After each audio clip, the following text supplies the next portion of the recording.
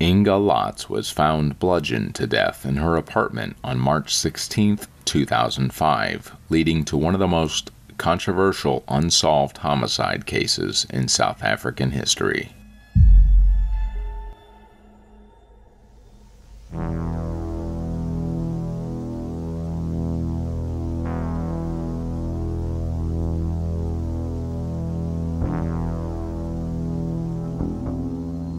Inge Lotz was very much loved by her parents, Juan and Juanita.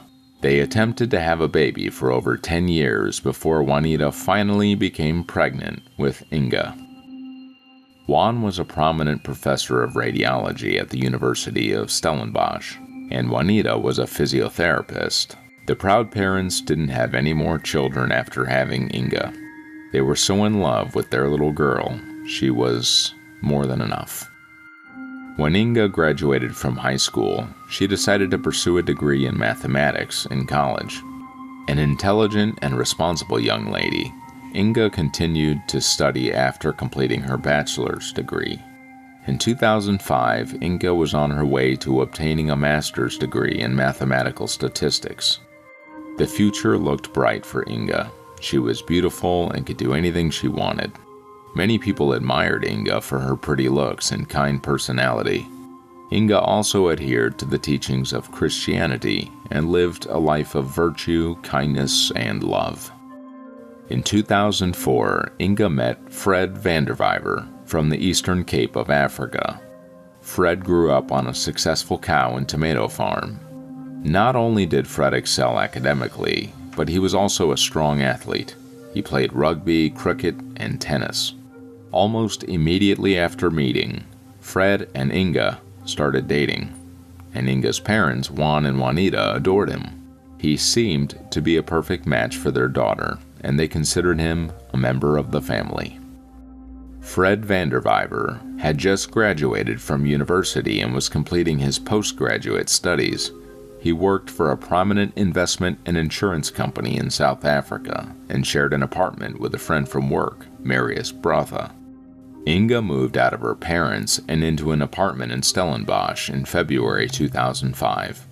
Many units were still under construction in this new apartment complex. She was only a half-hour drive from her parents' home in Welgemoed, so she still saw them frequently. The relationship between Inge and her mother Juanita was particularly close. Every morning, Inge called her mom and left a missed call to let her know she was safe. When they were not together, Inge's mother Juanita and daughter wanted to ensure they were safe since the violent crime was a problem in South Africa. Whenever Juanita received a missed call from Inge, she usually called back when she had some free time so they could discuss their day. Inge visited Juan and Juanita's house every weekend, bringing flowers for her mother. Religion was at the center of Fred and Inge's relationship. Inge was raised in a Christian household and attended church services with her family, but Fred came from a more conservative church, his People Church. The church is against physical contact before marriage. The relationship between Fred and Inge was not intimate, but Fred believed that Inge was still a virgin. Fred stayed at Inge's apartment one Tuesday in March, since it was closer to campus and he had a lecture the next day. That night, Fred congratulated his brother on his pregnancy, but the two brothers got into an argument during the call. The following morning, March 16th, Fred and Inge sat at the table to eat breakfast together and argued. Fred was acting irritable and grumpy, and Inge thought she had done something to upset him. When Inge asked Fred what was bothering him, he said the fight with his brother. However, Inge didn't believe Fred and started to cry. She wondered if he loved her, and Fred said he did, but felt like Inge didn't care about him. Inge told Fred she still loved him. When Fred had to leave for work, he asked Inge to write down her feelings in a letter, and they would discuss it when he got home. At 7:45 a.m., Fred left Inge's apartment for school. While Fred was attending class, Inge wrote him a 2-page letter, telling him she was on her way to deliver it when she finished it. She was leaving her house when a contractor arrived. They were there to fix her balcony's broken tiles. When Inge moved into the apartment, Her furniture was too large for the front entrance, so they used the patio door and broke some tiles. She told the contractor she was leaving and asked him to return later. When Fred emerged from his lecture hall on campus at 10 a.m., he found Inge waiting. They parted ways after she handed him an envelope containing a letter. Fred went to a furniture store in Stellenbosch after meeting with Inge to pick up a cabinet for his friend. He loaded the cupboard into the back of his vehicle before leaving work. After attending class in Stellenbosch, Inge met her childhood friend for lunch. According to Inge, she felt it was over between her and Fred after their morning fight, which she described as a hell of a fight.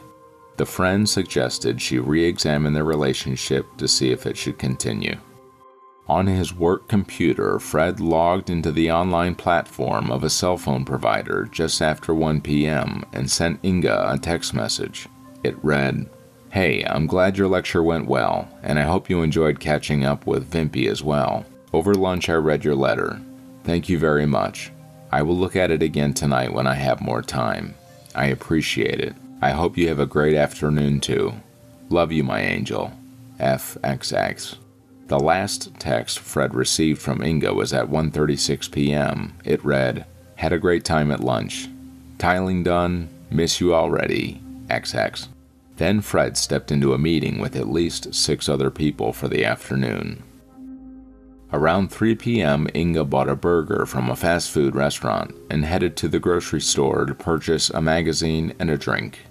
Afterward, Inge rented The Stepford Wives from the movie rental shop.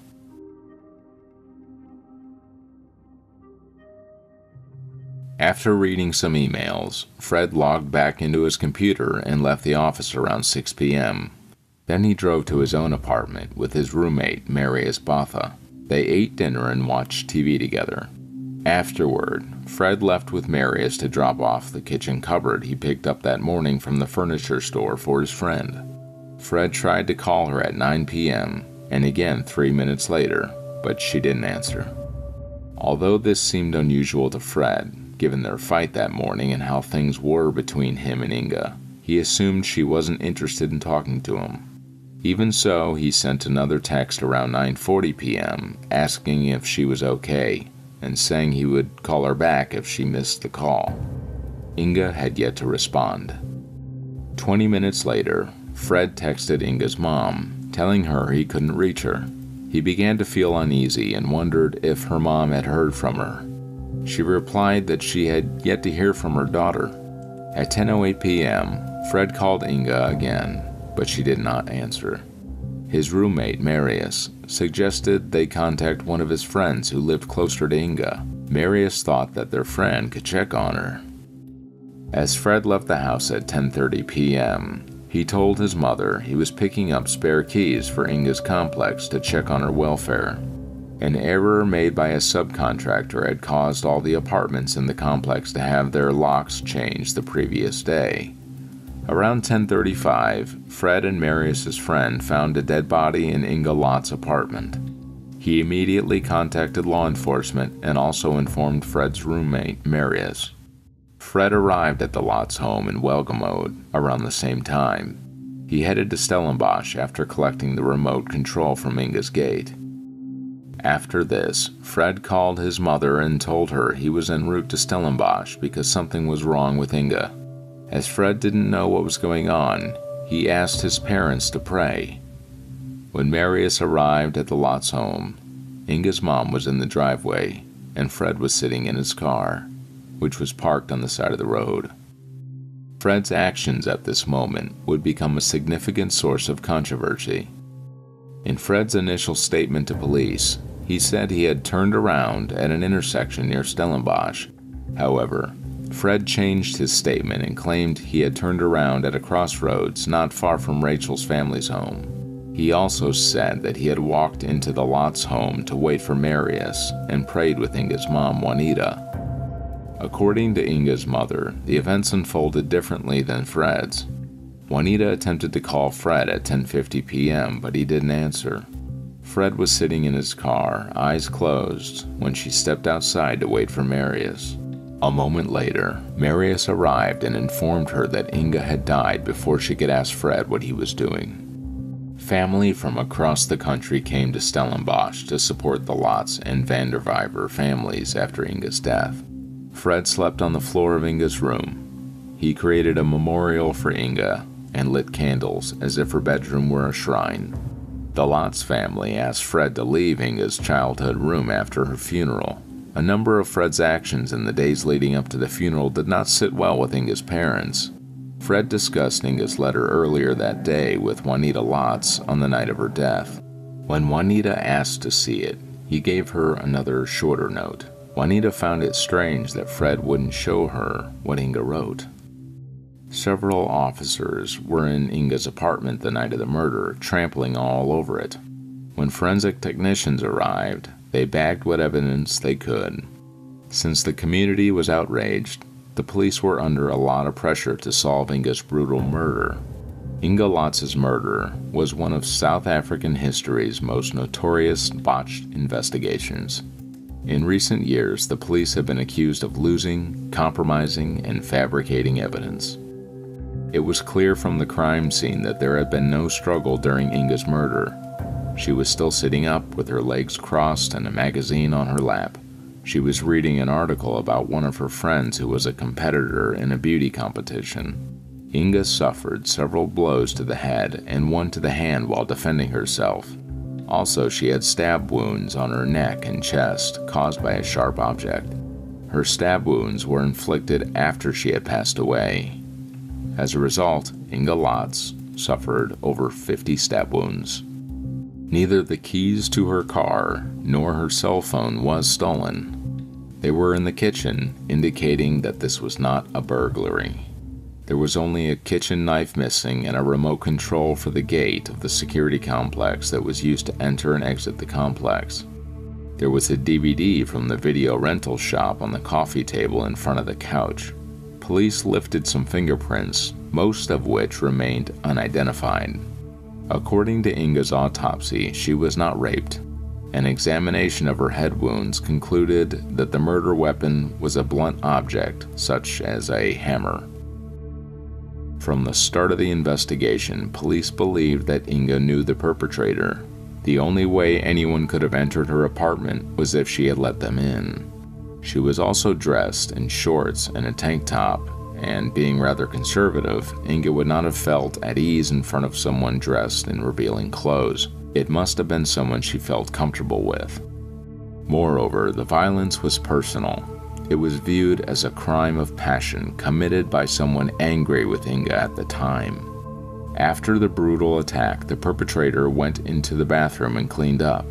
A bloody towel was found on the bathroom floor next to 2 blood marks. The marks looked like they could be a partial shoe print, but there were no other bloody shoe prints anywhere else in the apartment or leading away from it. Police had eliminated Marius Botha, Fred van der Vijver's flatmate, as a suspect. They were investigating the suspect as someone with unexpressed love for Inge. On Inge's coffee table was a DVD cover with a print identical to that of Fred van der Vijver, who claimed to be at work when she took the DVD out of the store at 3:07 p.m. 2 weeks after the attack, a 17-year-old known criminal and meth addict named Werner Karl confessed to killing Inge. Karl claimed that he had killed a woman who got drugs from him on weekend nights. A few months later, he admitted to witnessing Inge's murder. The police took Karl to her neighborhood after his friends fled. As he looked through the window, he saw Inge lying on the couch, bleeding from the arm. The police took Karl there. He eventually retracted his confession and claimed that he had made it up. Karl pointed out Shiraz, the apartment complex where Inge lived, but was unable to identify her apartment. When investigators searched Fred's apartment, they found a shoe matching the bloody mark on the bathroom floor at Inge's apartment. Inge's parents gave Fred an ornamental hammer/bottle opener for Christmas after asking Fred if he owned a hammer. Fred van der Vijver, the boyfriend of Inge Lotz, was poised to be arrested 2 months after she was murdered. 2 years after Inge's murder, the trial against Fred Vanderwyver kicked off in the Cape High Court. To honor Inge, her mother, Inge Lotz, wore bright scarves when she went to court. The fingerprint on the DVD cover placed Fred at the crime scene after 3 p.m., proving his presence at the crime scene. However, the police returned the DVD cover to the store where Inge rented the movie, losing vital evidence. Fred's accusers believed that he knew Inge was dead and never intended to check on her. His supporters argued that he was in shock. There was also the shoe print evidence. A defense expert testified that the blood mark in the bathroom was not Fred's shoe print. He said it wasn't a shoe print at all. The expert claimed it was a blood transfer mark from a bloody object being placed on the floor. Fred Vanderwyver, accused of killing Inge Lotz in November 2007, cannot be charged with the crime again. Investigators hired by the Vanderwyver family pointed the finger at Inge's uncle, Ian Myberg, Juanita's brother. They believed he had killed Inge based on Myberg's ex-girlfriend, who said that he had phoned her at 9 p.m. on the night of the murder to tell her that Inge had died when Inge's body was only discovered later. Cell phone records contradicted her statement. There was a rumor circulating that Inge wasn't Juan's daughter but Juanita's brother Ian Myberg's. These rumors were unfounded. Following Inge's parents' $80,000 reward offer in March 2012, interest in the murder case flared up again, but still, no new leads came in. Fred Vanderwyver completed his studies and he married. Inge Lotz's murder is still unsolved. So what do you think about the murder of Inge Lotz? Was Fred Vanderwyver the one responsible for her brutal death? Or was it her uncle like Fred's defense alleges? What case would you like to see covered next? And don't forget to hit the bell icon and subscribe.